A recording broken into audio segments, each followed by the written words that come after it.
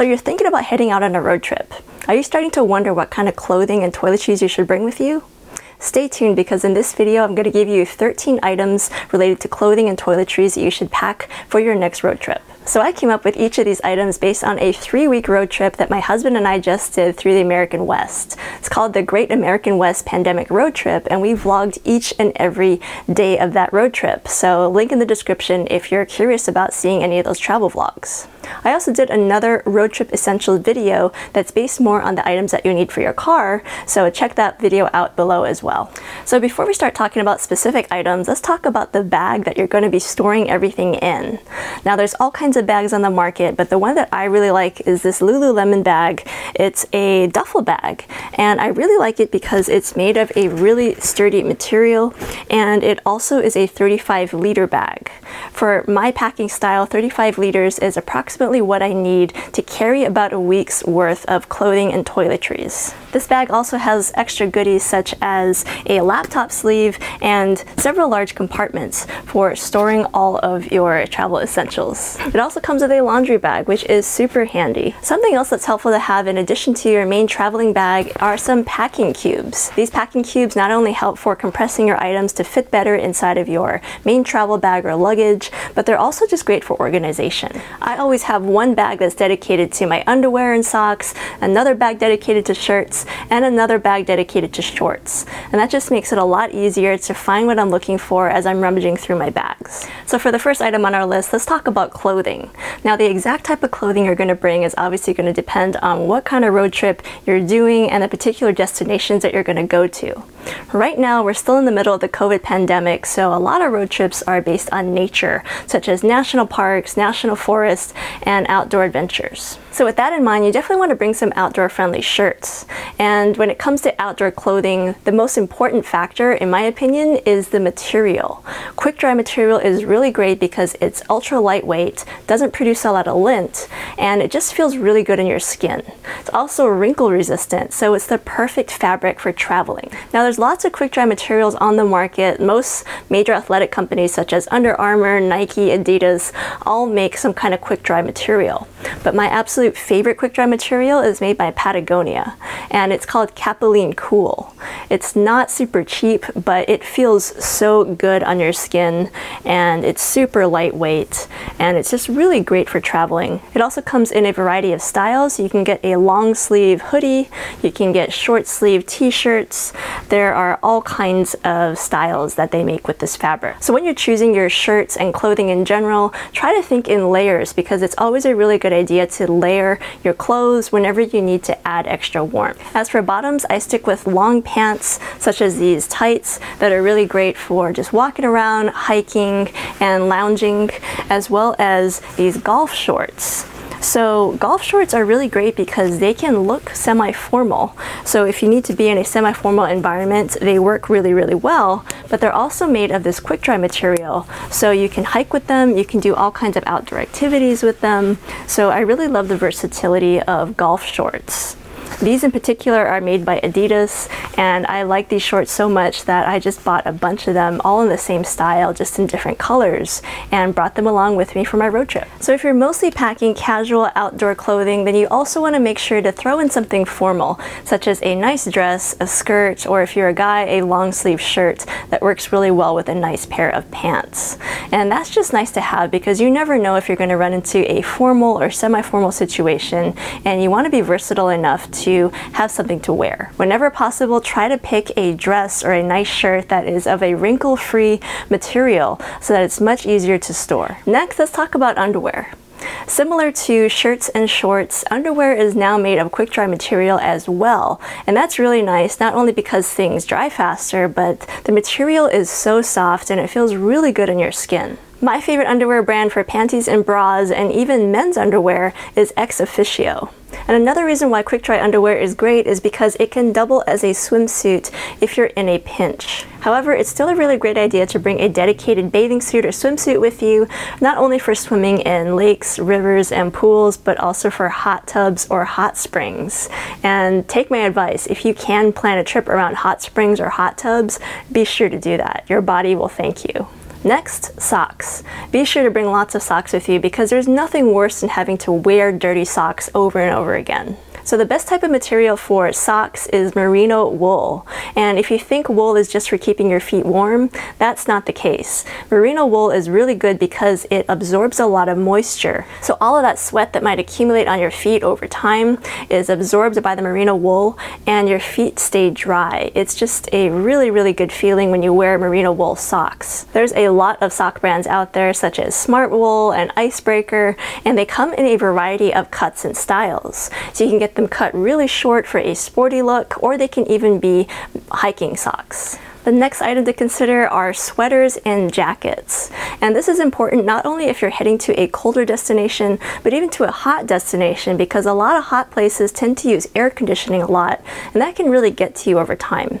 So be sure to pack maybe a fleece sweater or a sweatshirt and a nice packable rain jacket, such as this Patagonia Houdini jacket, which I absolutely love just for hiking and walking through the city, and maybe even an additional layer in case you're going to end up in a cold situation. So that concludes the clothing section of this road trip essentials packing list. And at this point, you're probably wondering, how many clothes should you bring with you? So my rule of thumb is I like to consider how long is my total trip, and I want to make sure to bring enough clothes to get me through at least half of that trip. At the halfway point, I do laundry. The best scenario is a laundromat in the hotel so that you can do the laundry yourself, because that's a lot cheaper than paying a professional laundry service from a bigger hotel. The other thing you can do is try to find a laundromat in the local town or city that you're staying in. Just make sure that you have coins with you and you have some time so that you can stand guard as your clothes are being washed. Next, let's talk about a few extra travel accessories, such as this hat, which is great not only for blocking the sun, but also for blocking out a bad hair day. I always travel with at least two types of hats. One is a ball cap for my outdoorsy hikes and walks, and another is a nicer hat like this, which can complement a dress or a nice semi-formal outfit. And don't forget a neck gaiter or a face mask, because we're still living in the time of COVID where we have to be covering our faces when we're in public most of the time. The nice thing about neck gaiters though is that they work as a face mask in most places where they require you to wear a face mask, but it also protects your neck from sun and cold and also insects. So this neck gaiter is made by Buff, and I really like it because it has an insect shield built in. So it's saved my neck multiple times whenever I've been swarmed by flies and mosquitoes while I'm out hiking on the trail. Another essential item is an eye mask, and this is really great for helping you get a good night's sleep. If you pair your eye mask with earplugs, you can get some of the best peaceful sleep that you've ever gotten. And this is especially helpful when you're traveling on the road, because you have to get a quality night's sleep in order to function really well the next day and enjoy every day of your road trip. This is also essential if you end up in a really loud and noisy hotel like we did on the very first night of our pandemic road trip.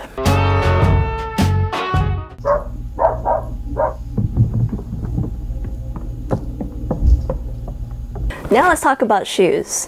I usually travel with at least 2 pairs of shoes, sometimes 3, whenever I'm on any trip.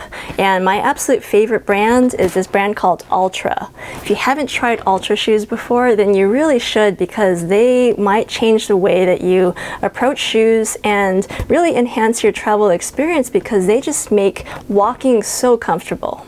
There are 2 really great features about Altra shoes. First is the zero drop technology. This encourages low impact landing with a bent knee and a soft foot strike, which ultimately means that your joints take less of a beating with every step that you take. Secondly, Altra shoes come with a toe box that let your toes fully spread out and not be cramped up. This is essential for people like me that have wider feet, but even if you don't have wide feet, I'd still give Altras a try, because it's so nice to let your toes just spread out naturally, and it allows you to walk for longer periods of time without feeling cramps in your feet or your knees or any parts of your legs. My favorite design at the moment is the Ultra Superior, but I also have the Ultra Lone Peaks, which I use for hiking. Next, let's talk about toiletries, starting with my toiletry bag. This is a toiletry bag by Sea to Summit, and I love it because of how small and lightweight it is. There's not a lot of extra weight caused by the material, which means that when you load it up with all the essentials that you need, this still remains relatively small and lightweight. So after you unzip it, it unfolds like this, and it has a hook for hanging from a hanger or a place in the bathroom. So the items in everyone's toiletry bags are probably going to look a little different based on your hygiene preferences and the products that you like to use. For me, some of the essentials that I have to have are my contact lens solution and my contact lens holder. I also travel with a spare pair of brand new fresh contact lenses because there was one time I was on a trip where my contact lenses actually fell out and I didn't have backup, so I had to go 2 weeks just wearing my glasses, which wasn't very fun. Speaking of, don't forget to pack your glasses if you wear glasses. I also have a boar hair bristle brush. This is a mini version and it just makes my hair feel so good when I'm brushing it. So this is a little indulgent thing, but because it's so small, it actually fits inside of my toiletry kit. There's also toothpaste, dental floss, a toothbrush, one that folds so that it fits even better inside of my bag. These are also really great. These are the Sea to Summit Wilderness wipes, and unlike Lysol or Clorox wipes, these are made to be used on your skin so they don't have that stinging sensation when you're wiping your face or wiping off your legs. It's a really nice alternative to showers if you're going somewhere without running water, or just for wiping down after a hot day on the trail or walking through town. They also come in a variety of sizes. These are the small ones, but they also come in, I think, a medium and a large size. If you're female, don't forget things like tampons and pads for that time of the month, just in case. And if you have prescription medications, be sure to bring those with you, as well as vitamins, airborne, anything to keep your immunity up as you're traveling. And the final little essentials in my toiletry kit are tweezers and a nice nail clipper, because you always want to make sure to take care of those aspects of your hygiene as you're traveling. And there's nothing worse than using a cheap nail clipper to ruin your fingernails. So this is my main toiletry kit, but I also have another toiletry kit that's filled with my indulgent items. So I think that indulgent items are pretty essential to have, especially when you're on a longer trip, just to make you feel the comforts of home. Just make sure that your indulgent items are rather small or travel sized and they don't take up too much extra room. So the indulgent items for me that I really like to have when I'm traveling are my soaps. I really like this Maui Moisture Bamboo Fiber Conditioner and Shampoo. It just makes my hair feel so amazing, and it's a lot better than those little travel size shampoo bottles that they give you in the hotels. I always feel like those are watered down and they're not the pure formula. So I've started traveling with my own hair products and it makes me feel so good when I'm traveling.